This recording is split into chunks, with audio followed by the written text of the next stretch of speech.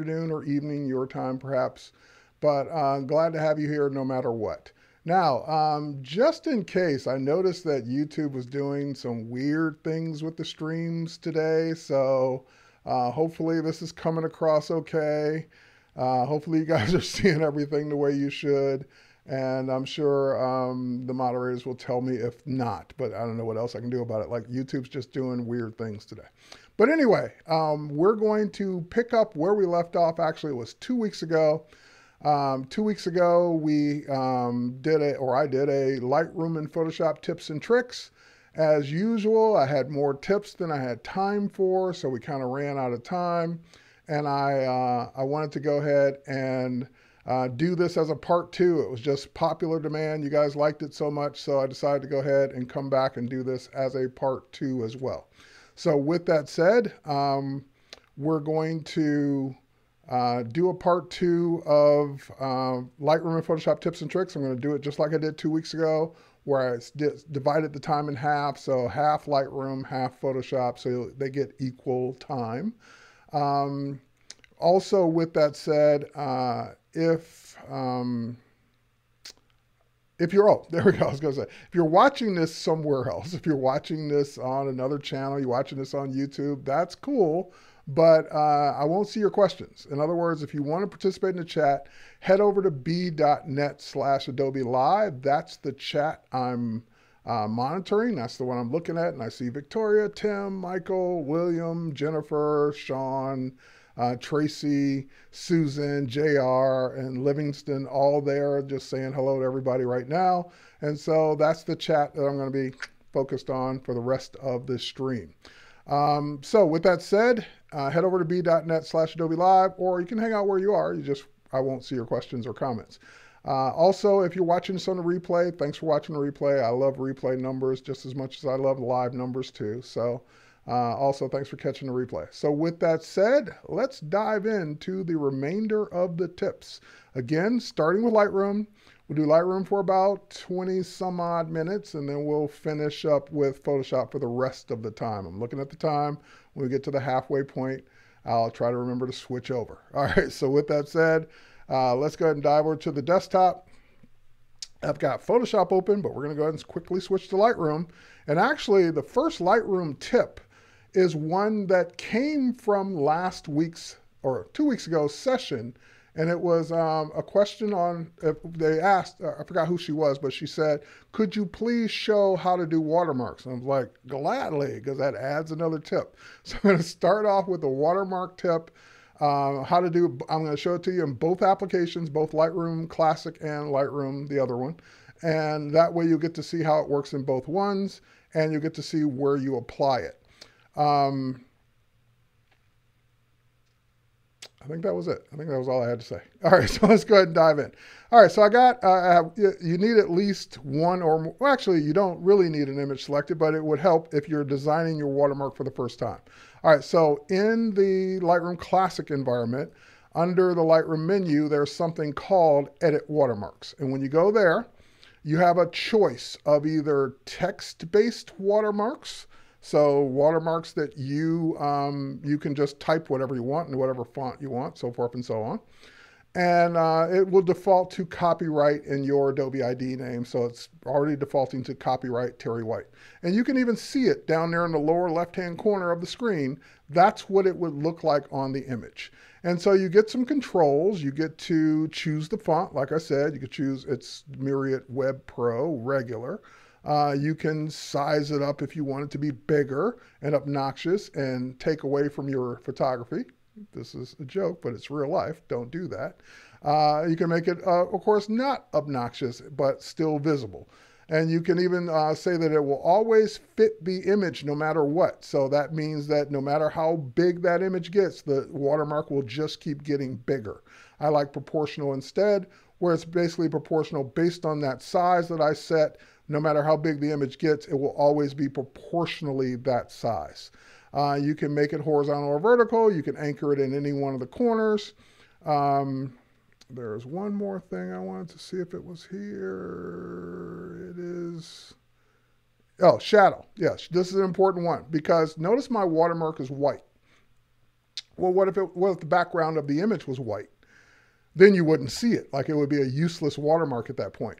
So what you want to do is enable shadow so that you get a drop shadow behind your watermark that no matter what color the image is that's behind it, it will always show. So I love having shadow turned on for that. And you can choose the opacity of the watermark. So I typically do my watermarks at not 100. I typically ghost them out a little bit. So they're still there, but they're not so in your face, so to speak. And then once you get all this set the way you want, you can go up here to the presets. You can save it as a new preset. So I've got a few of them here. All these TWPs are my various watermarks.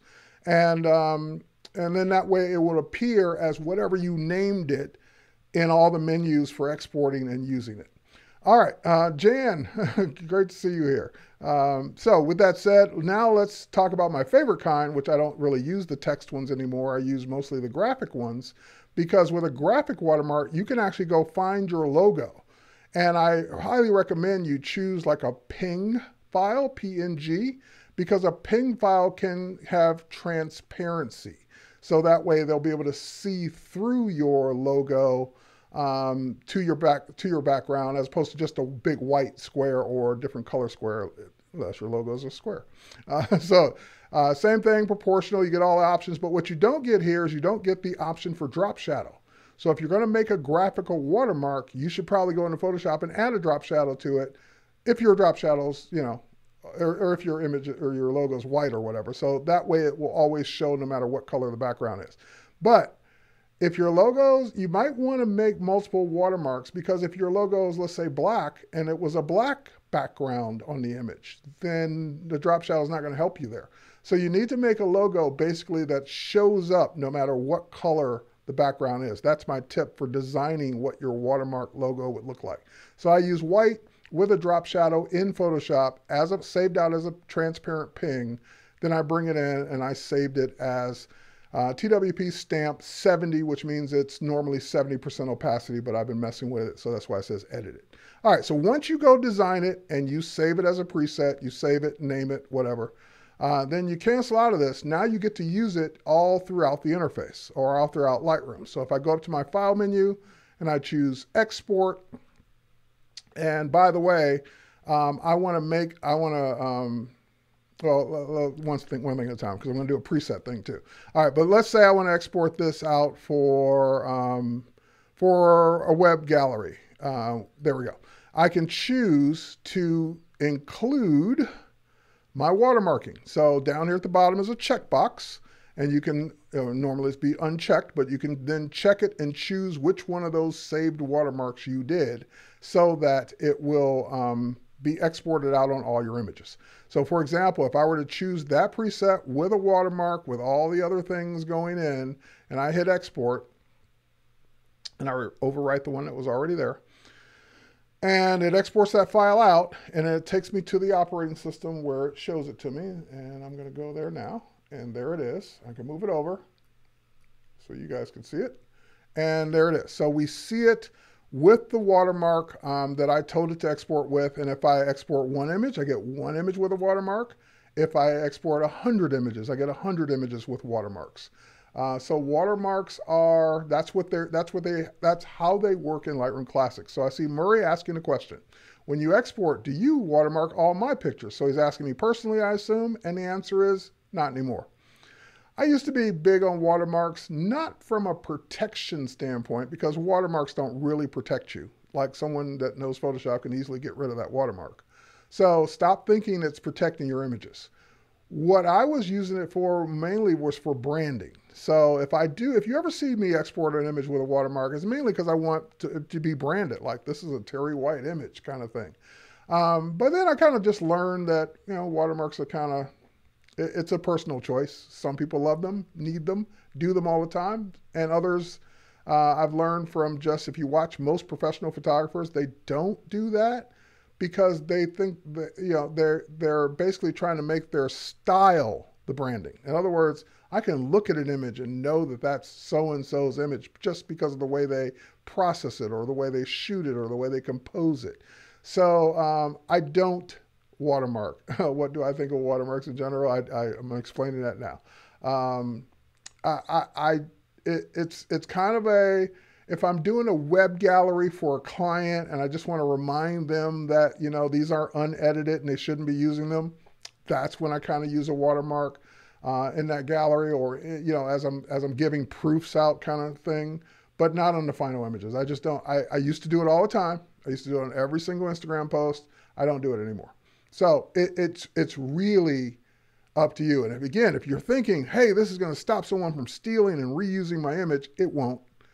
Because if somebody really wants to steal your image, you're either going to have to make the watermark so obnoxious that someone can't enjoy the photography, or it's going to be relatively simple to take off or crop off. So stop thinking it's protecting you, because it's really not. If you want to protect your images, copyright them. You know, register copyrights with your images with your local government, and that will protect your images, or at least you'll be able to get retribution if someone uses your images commercially without your permission because you copyrighted them. The watermark doesn't do that. All right, so that's my take on watermarks. I said I would show you how it works in Lightroom Cloud, so let's go ahead and switch over to that. Same kind of thing. It's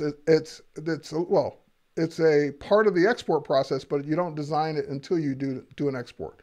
So if we go up to our export option and we choose not any of these kind of preset ones, we just go to the new standard export, then you notice that there's now a check mark for include watermark. And then you have a gear icon to go customize that watermark. So right now it's just defaulting to whatever I typed in last, Terry White Photography. I can go in here and change what it says.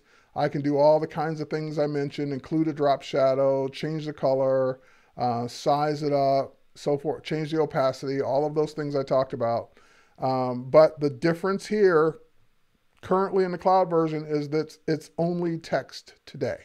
They haven't implemented the graphic version of it yet. So no logos in Lightroom Cloud, just text. Lightroom Classic lets you do either one. All right. Yeah, and as Tim's saying, it's not going to stop someone in country XYZ from slapping your work on a shirt and selling it. So the watermarks don't protect. They're reminders and they're branding, but they're not, oh, if I watermark my images, no one can steal them. So don't think that, because that's just not true. All right, next up, and this was what I was getting to as far as presets are concerned. I was going to get into a preset thing with the watermarks, but it's a separate tip. So let me keep it as a separate tip. And that is, if you export images out from Lightroom Classic on a regular basis, which I do, then I highly encourage you create export presets. So that's one tip. And then in the newer versions of Lightroom Classic, you now have the ability to export with multiple presets. So what does that mean? So let's say I want to export this image for two reasons. I want to export one out for Instagram, and I want to export one out for print. Those are two different sizes, resolutions, so forth and so on. Or maybe I want one exported watermarked, and I want one exported not with a watermark. So again, make up your own reasons. And it could be more than two presets. Maybe you want an Instagram photo that's not watermarked, a web gallery photo for your website that is watermarked, and a high quality print that's not watermarked. Again, it doesn't have to just be two. It could be multiples, any two or more. So first, let's go design a preset to see how that tip or that process works. File, export, and then I realized I didn't really have one called for print. As you can see, I use a lot of presets, but I don't really have one called for print. So let's go ahead and make that preset. So I'm going to just go ahead and first of all say for print, that's the folder it's going to put it in. I'm going to put it in I don't want to put it in that folder. You know what? Hang on. Hold on. Let's fix this. This is where it should start. Okay, so I want to put this in a folder called for print. And yeah, if there's an existing file, ask me what to do. No need to change the name. I've probably already done that. File format, I definitely want JPEG, and I want it to be Adobe RGB for the color space. 100% quality because it's for print. And I used to resize images down, and now I don't, because if I'm shooting a 48 megapixel image, I want the highest resolution for print. So I'm not going to resize it down at all. Now sharpening, I do want to do some output sharpening, and I usually do like for matte paper high, because I do want the sharpening to happen for a high res print. Metadata is really not that relevant for this because it's really not designed to go on the web. This is for print, so it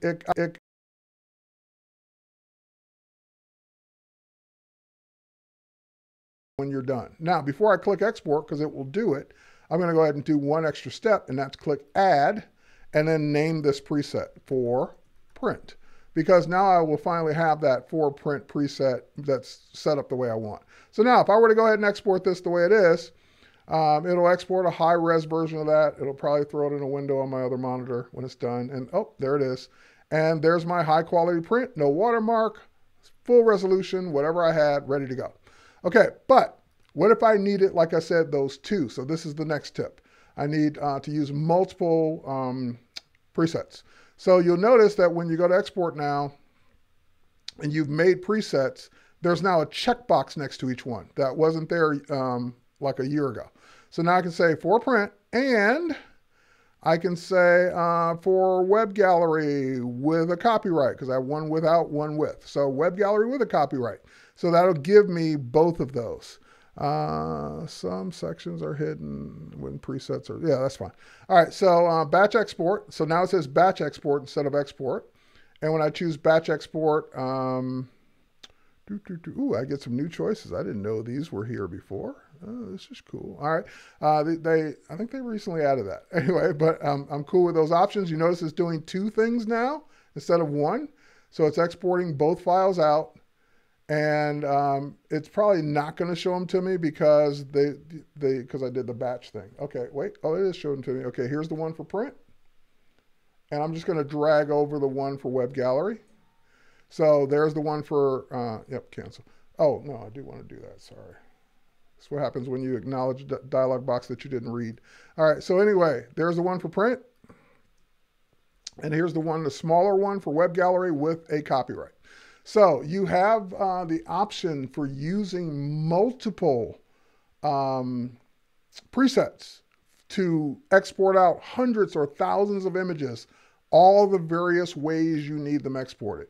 Because typically when I'm doing photography work, if there's a client or model or makeup artist or someone involved, I need to deliver at least two types of files, one for me, one for them, one for maybe watermarked, maybe not watermarked, maybe high res. All right, next tip. Let's keep going. Okay, this is an editing tip. So we've always had a white slider and a black slider. Now you notice I double clicked and they jumped to a number. Well, that's not normal. Like normal, when you double click, it resets it back to 0. Why did mine jump to a number? Because I was holding down a key when I did it. So if you hold down your shift key in Lightroom, when you double click your white or your black, what YouTube, because like I said, YouTube's been giving me an issue starting this morning. So the buffering, I don't know, let's see. All right, hopefully you guys are still seeing this. I do see the buffering issue on YouTube, but I also see me still talking. So hopefully it will continue. All right, again, it's YouTube's, it's a day with YouTube today. Anyway, let's get back to the tip. So the whites and blacks have a special function behind them. If you hold down the shift key, you get the ability to have Lightroom decide or open up your whites and blacks to basically give you the dynamic range you're looking for. So for example, your image. So in this image, it basically moved them both to the right. If I were to go out and find an image that maybe wasn't so dark, let's find this one. And let's go to develop. And same thing, let's do shift blacks and shift whites. See it move the black one to the left a little and the whites to the right a little. So it's basically opening up. Hey, Jason. Jason, it's a buffering YouTube kind of day. But anyway, it opens up the dynamic range on those images based on the image. So these sliders will always move in different numbers, different directions. It just depends on the image that you're working on. So that's a tip. Just hold down your shift key, let Lightroom pick your dynamic range by double clicking both handles. Shift double click white, shift double click black, and it will set those points for you. All right, next up. Let's go to our next tip, which is going to be adjustment brush presets. This is another one that people tend to not know about a lot. So and I get questions on it when I show it because I have a bunch of presets and people are like, where did all those come from? Or what are you using them for? What, blah, blah. All right, so if you go to your adjustment brush, you'll notice that, well, basically, I take that, not the eyedropper. If you go to the adjustment brush, you'll notice that at the very top, there's an effect and then there's a pop-up menu. And those pop-up menus are presets. Now, all the ones above this line are built into Lightroom. So you have all these. You have temperature, tint, exposure, so forth and so on. You have all these. What are they for? And why would you care? Because you're going to drag the sliders any way you want. What I love about the presets in the adjustment brush or in the local adjustments is that when I choose one, let's say I just wanted to brighten up part of her neck, for example, then I could just jump to exposure. And by jumping to that preset, what I'm telling Lightroom to do, not so much increase the exposure because that number may not be what I want, but mainly what it's doing is it's zeroing out everything else. So it's saving me the time of having to say, oh, I really didn't want saturation. I didn't want texture. I didn't want clarity. I didn't want all those things that were on from last time. I'm basically saying, turn off everything and just focus on exposure. So for example, if I were to say, oh, I wanted her lipstick to be more saturated. If I go to saturation, then it turns off everything else, but increases saturation. So that's the main reason I use presets in my adjustment brush or any other local adjustments, because it turns off everything else more so than turning on what I need. Now, you notice I have a bunch of presets. These are all mostly third-party presets. I found some person made a bunch of presets for the adjustment brush. I got these a long time ago. I can't even remember where I sourced these from, but I've been happy with, like you can see I have a lot. Some of these are from the WoW series, and then the rest of these are just like all of these retouching ones are from a person that just made a bunch of retouching adjustment brush presets. So for example, if I again go back to just exposure, it will then let me start brushing with exposure and nothing else. And again, maybe that's not the amount of exposure I wanted, but I can certainly then dial it back to just what I needed or dial it up to just what I needed, but I didn't have to worry about anything else being on. So that's why the presets are important. Okay, next up, next tip. Solo mode. So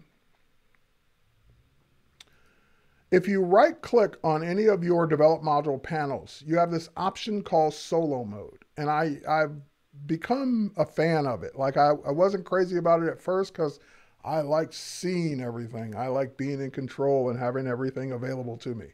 But now I don't. So solo mode basically allows you to, when you turn this on, what this does is it keeps your panels from being a mile long. So in other words, I have basic open right now, but let's say I wanted to go to lens correction, then it closes basic.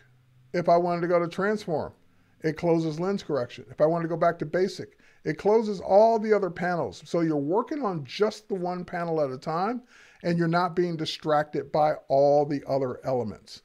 So one panel at a time, not being distracted, solo mode.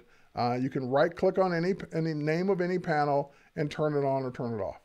Okay, while we're there, and you notice that we have another option, and you can also say expand all or collapse all at any given time, even if you're in solo mode. But while we're here, next tip,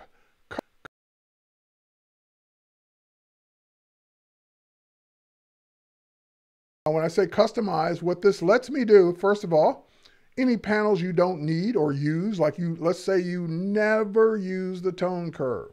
I would recommend you try it. But let's say you just decide you never do it, then you can simply turn that off. And that way, you don't ever see that panel anymore. It's still in Lightroom, but you don't ever see it. But the main reason I love this is because Lightroom puts things in an order that I don't work in. So I work in basic, detail, lens correction, transform. But if I go to the default order, that's the order they're in. So what this lets me do is, oh, well, no, I don't want tone curve and HSL. I hardly ever use HSL in color. So let's move that one down to where I still use it, but I don't use it nearly as much as the other ones. I don't use split toning nearly as much as the other ones. So this lets me put them in the order I want, and it will literally organize your panels the way you want them to be in the order you want. So, and you can, of course, turn off the ones you want. I use effects. Oh my God, I use effects more, as much as I use basic. So that should be near the top. I use tone curve. I use detail probably more than tone curve. So I'm putting these in the order I want them in or use them in, and that way they're just faster to get to. I probably use transform before I use tone curve. All right, that's really my order. So now when I save that, I'd have to relaunch Lightroom to have it take effect, but once I relaunch Lightroom, they will be in that order. So I'll say relaunch Lightroom later. But this is the last order I put them in. And same kind of thing. Yeah, I kind of almost did the same thing. HSL, hue, saturation, lightness, split toning are near the bottom because these are the ones I use the most. So therefore, they're higher up on the list. All right, next up. And we're still a few minutes away from switching over to Photoshop. Let's see if we can get a couple more in. Reorder your panels, create smart previews.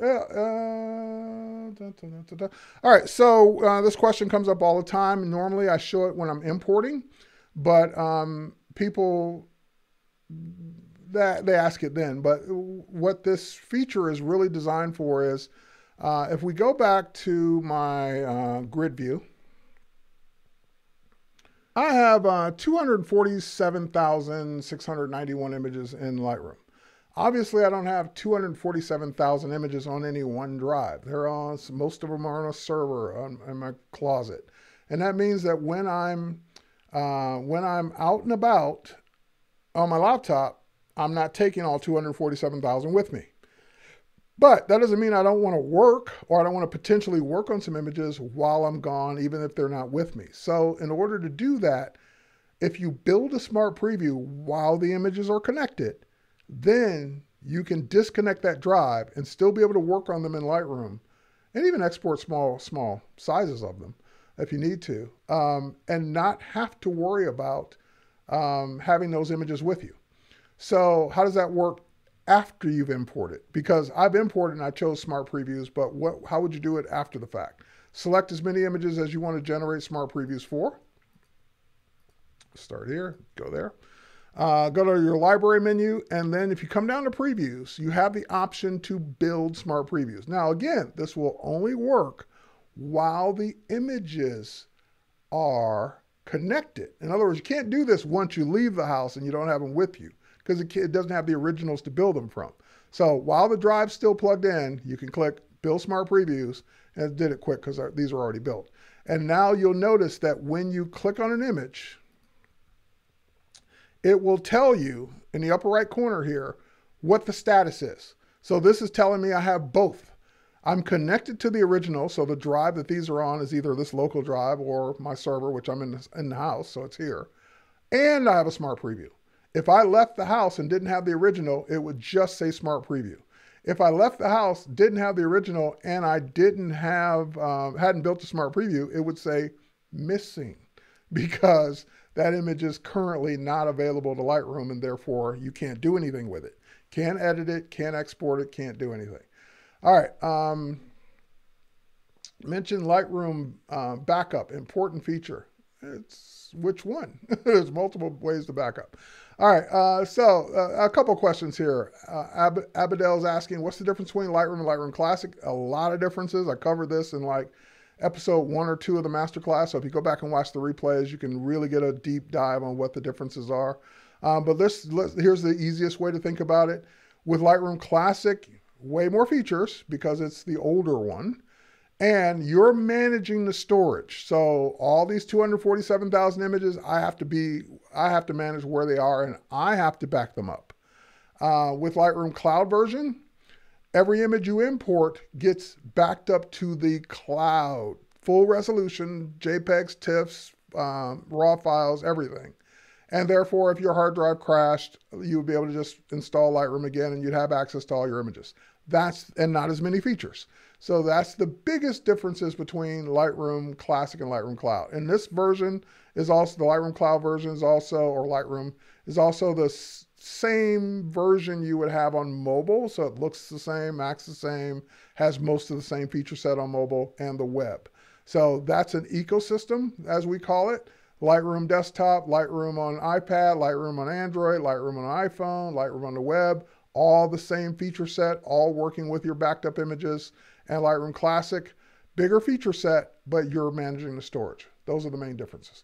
Now, in terms of backup, since you asked, there's basically a couple different backups. There's a backup of the catalog. So when you go to your catalog settings, I have my catalogs back up once a week, and it's important because I used to not do it because I was backing up my whole computer. But backing up your whole computer doesn't do an integrity check on Lightroom's catalogs. This does. So when you run this, it actually checks the catalog to make sure the catalog's in good shape and repairs it if it's not, versus backing up over and over again using Time Machine or whatever backup program you use, only to be backing up a damaged catalog that can't be repaired at some point. So I still run this now once a week. Once I had that issue happen to me, luckily it was able to repair it, but it scared me into saying, oh, I got to run this one too.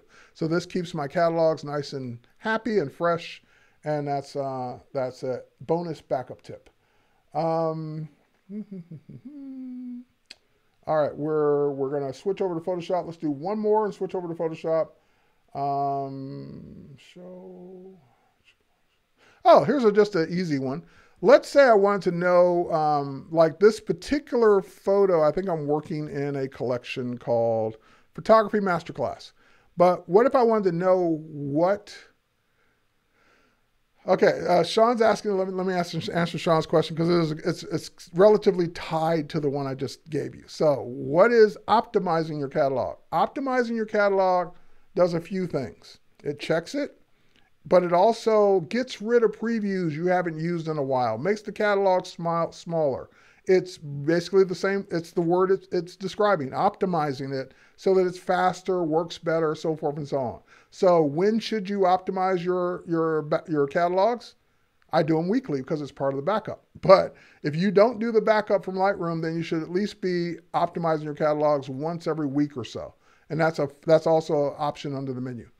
All right, what about backing the backups up? That's a whole different topic. You should be backing up everything this is in general in computers. Everything that's important to you should be in 3 places.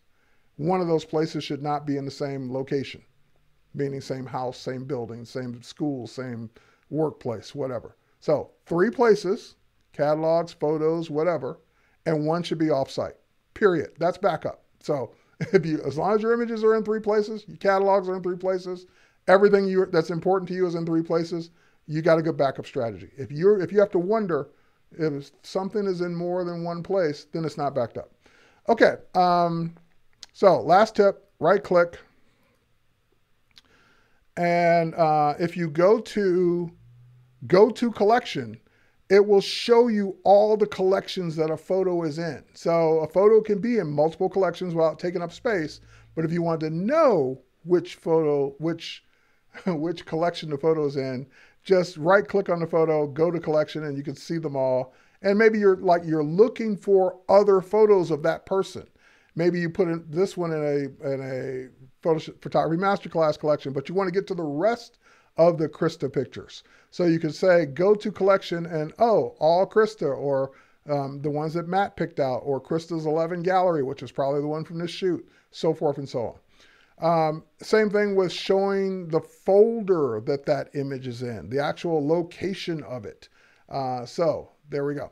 When should you delete old backups? When a backup wouldn't be beneficial anymore. In other words, I only usually keep the last 2 or 3 backups, because a backup from 6 months ago, unless it was my only choice, is not going to be helpful. I'd be using a more current backup than the one from 6 months ago. So after it reaches a point where if you were to restore that backup, you will have lost 6 months worth of work, then why do you need that backup if you have a more current one? So last couple of backups would be my choice for what I keep. And of course, if they're in multiple places, then I'm not worried about not having them. So a backup from 6 months ago, how's that going to help me? I've done 6 months of importing and editing and so forth and so on. It would be a disaster recovery at that point. Oh, it's the only backup I have. I guess I got to start here. So old backups probably don't need. Okay, next up, let's switch over to Photoshop. And scroll up to my Photoshop tips. So this is one that actually I didn't even know was a tip. I think I saw some other instructor do this one. This was one that used to bug me, and it was basically, if you are trying to pan around an image, you can only pan around an image by default if you're zoomed in. So for example, if I zoom in, no problem. I can move this image around, I can pan around, life is good. But if I zoom out, then I can't pan the image around, because Photoshop figures, why would you need to pan it? You can see the whole thing. And that makes sense. But believe it or not, there's sometimes I want to actually pan the image. I want to scroll it even though it's zoomed out. So there's a preference for that, because everything's a preference. Preference, tools, and there's something called Overscroll. If you enable Overscroll, click OK. Now you can pan around an image that's zoomed all the way out. So I want to move that over for some reason, because maybe I want to do something over here. I don't know. But there are times where I'm like frustrated that I can't move an image because it's zoomed all the way out. Now that's gone. All right, next up is, let's close this one. And let's see if I have a good example here. This one might work. I haven't tried this yet, so we'll see. One of my other favorite features is content-aware crop. So it's a tip. It's basically the way the crop tool has multiple options. So if I go to crop, first of all, first tip is that you have the option to get rid of the pixels you delete, or do a non-destructive crop, meaning don't delete the pixels. So if I do a non-destructive crop, then this is a bonus tip, by the way. And I say, I don't want that distraction over there. I don't even know what that is.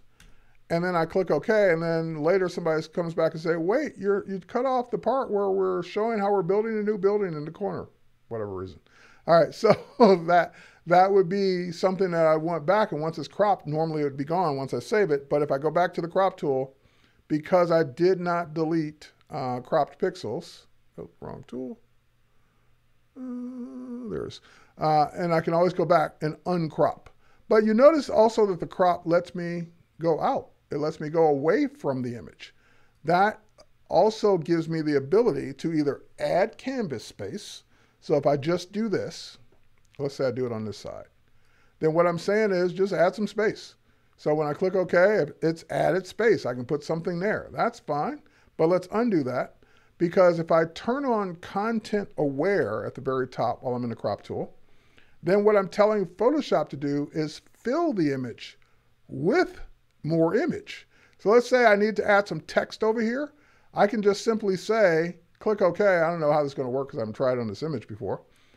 But now it's giving me a progress bar, because it's saying, oh, you want me to fill that area with some more of this area. And it actually did a very nice job. And now you've got more image. So this will really help you when you need an image to fit in a space that it's not conducive to because of the proportions of the image versus the proportions of the space. Now you can go in and actually get it to look pretty much where it needs to be for the space you're doing. All right, let's see what else. Let's go on to the next one. Content aware crop. All right, this is just a kind of a beginner tip. And a lot of beginners get wrapped up into, maybe you were using a tool like the patch tool. So you made a selection over there, and then you zoomed in and you wanted to maybe use, I don't know, sharpen, and you notice nothing's happening. Or maybe you want to use a paintbrush. We go to the B for the paintbrush, and you really notice nothing's happening. Like, that should be brushing blue. How come nothing's happening? It's because you have that selection still active way up here in the corner, wherever it is. All right, so that selection's still active. So whenever you get into a situation, you don't have to zoom out. You don't have to figure out where did I accidentally leave something selected. Let me go to my brush again. So I start brushing, nothing's happening. Command D for deselect. PC, Control D for deselect. Now I can paint.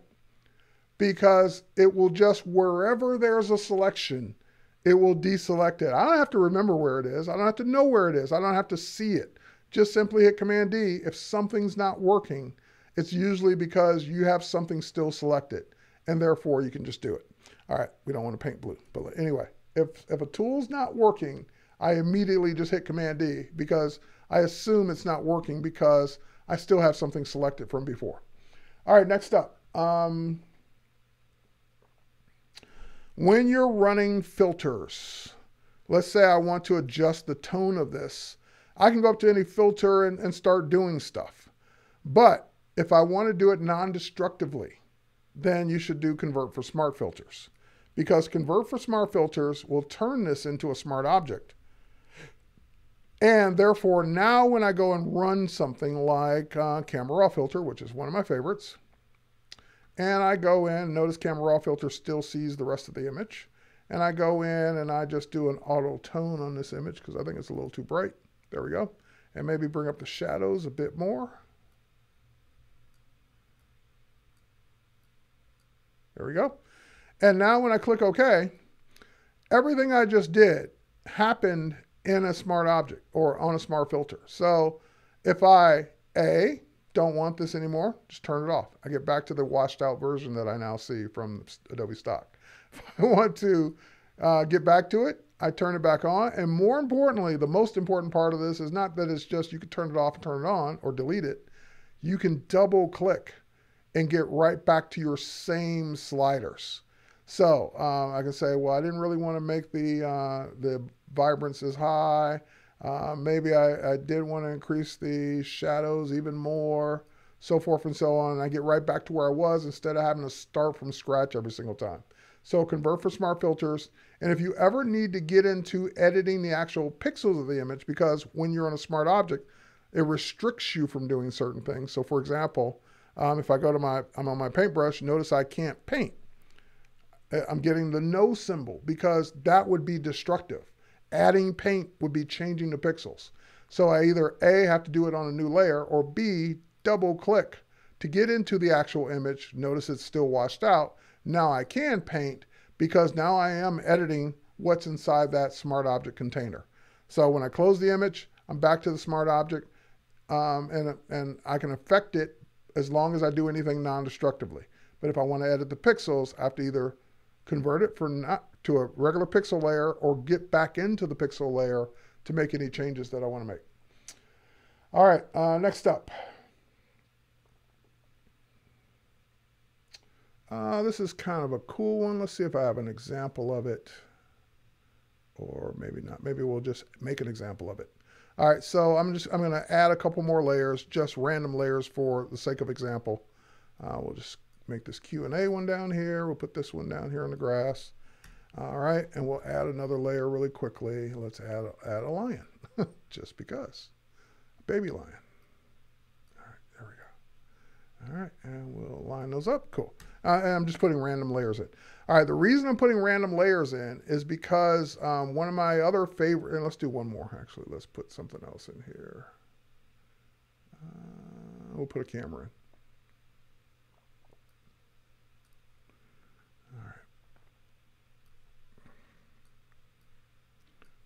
All right, these obviously have nothing to do with each other, but I've got these layers in here now. What I can do is select multiple layers.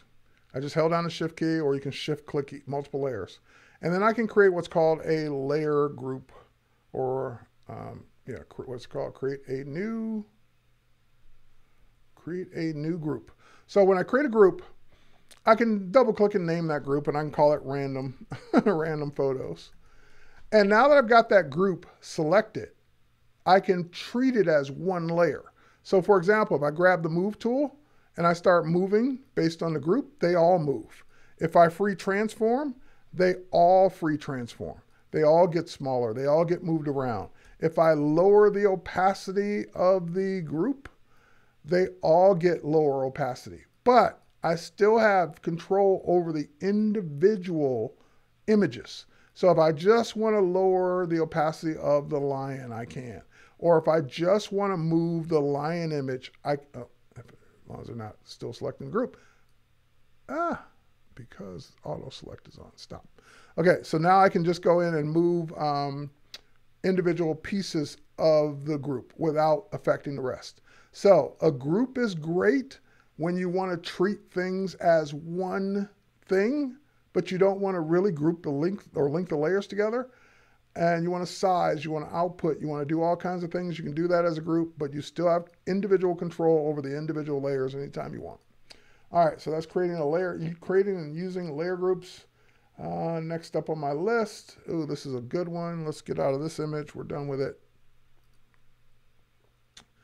Let's say, I'm just looking for a stock image here. All right, yeah, we'll use the puppy. All right, let's say we want to liquefy the puppy for some reason. We want to maybe push over this fur a little bit. So when you go into liquefy, which also you could do a smart filter for, so it's non-destructive, so let's do that. When you go into liquefy,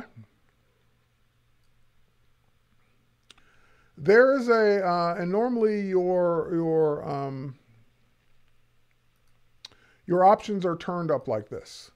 What you want to do, this is the tip, you want to go into your brush tool options and you want to make sure pin edges is checked or enabled, because that's an important tip. It will help you not make a mistake. And what do I mean by making a mistake? Without that checked, if I were to start going over here and I make a brush that's maybe too big and I start pushing over parts of the fur to make it line up better, and then I accidentally, let me make sure, I'm making a gap in your photo and someone says, aha, they use liquefy. I can tell because their image is curved in or bent in from the edges. So undo, undo, undo, undo, undo, and pin edges. Now, even if I go to the edge itself, I cannot make a gap. I can make it distorted, but I cannot leave a hole. I cannot do anything that would leave an obvious hole. I can still make it obvious, but it won't be a hole in my image because the edges are pinned to the edge. So, and by the way, when you have a pattern like this, you want to use a small brush so that it's not so obvious that what you're doing. You want to be right close to what you're, because that'll be another dead giveaway that you use liquefy. All right, so now we've done that, and that is pin edges. Make sure that's on when you're using liquefy tips. All right, you've been noticing another tip I've been using all along, and that's been Creative Cloud libraries. So you have this libraries panel in Photoshop. You can create new libraries. I have dozens, if not like hundreds of libraries. Create a new library, call it whatever you want. And then you can add layers, add images, add things to your library that you'll use over and over again. So I have this one called Adobe Stock, which has lots of stock images that I use from time to time for demos just like this. Of course, you don't have to use Adobe Stock. You can put your own images in there. So one of the bonus tips is that if I go to a different library, let's go pick a different one. Let's go pick Adobe Live 2020. So this is the one I've been using for this year. And by the way, your library can be categorized, so those are all the graphics. Now, if I want to add this one image that I've been working on to this one library, I can just either drag it over or I can just hit the plus sign and add either the color or the foreground color or the graphic or create, we'll get to that in a minute. It's basically capture built into Photoshop. And also if it's a multi-layered Photoshop file, you can create a new library from that multi-layered file. But I'm just going to add it as a graphic. that'll put it at the top of the graphics. You can rename it. And so now that puppy image is in its full resolution in this library from now on. And that library does sync across, so it's available to you in all your apps that use libraries, including the ones for mobile. Yeah, if you hold down the Shift key, Sean, you can get straight brush strokes with just about anything, including Liquify. All right, so that's one thing. But people are always saying, do I have to open up every single image that I want to put in a library and hit plus sign every single time? And here's kind of a bonus tip that a lot of people don't realize you can do. Let me go out to my operating system. Remember these pictures of Krista, which I think I don't know if they're all the same. They're all the same. All right, so let's say that let's say I had 10 images here that I wanted to put in a library. Why is that one? That one got renamed. But anyway, you can drag and drop from the operating system into a library multiple images. So I can drag 100 images into a library right from the operating system, and they will start to sync up. So that way, you don't have to open them and add them one by one by one by one. You can do it as a group. You can populate a library from 1,000 images just by dragging them in, and it will do it. Okay, next up, while I mentioned it, let's do it while we have the puppy image open. So you also have the ability, let's go to this one. You have the ability, or had the ability. Let's undo.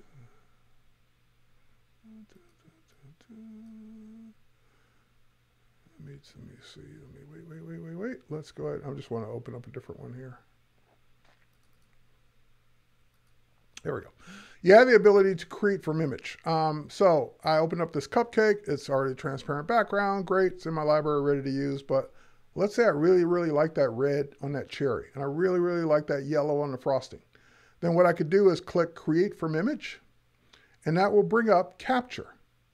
What we know as Capture on our phones, which is a mobile app, free to download and use. You've got a version of it built into Photoshop. So I can capture it, make it a pattern. And I can adjust how that pattern looks and adjust what part of the image it uses and so forth and so on. I can go make it a vector shape and save to my library, and that will be vectors that I can use. I can also get the colors. So I can get the red from that. I can get the yellow from that part of the frosting. I can get the brown from the bottom part of the actual cake. I can get the blue that's on that one little piece of candy right there. And there's a black one somewhere I can maybe get. What color do I want left? All right, we'll get the white or the gray from there. All right, so now I've made a color theme from the cupcake. So I'll have all these colors to use, and I hit save to my library, and it will save it, and I can get out of this, close it. And now that color theme is there, and I can use those colors for all the rest of my design. Mallory, didn't know this existed. How did you capture? On your library panel, click the plus sign, create from image, or download Adobe Capture on iOS or Android and use it on your devices. And they will sync to the same libraries. All right, next up. Because you want to capture things while you're out and about. That's why the mobile app's important. All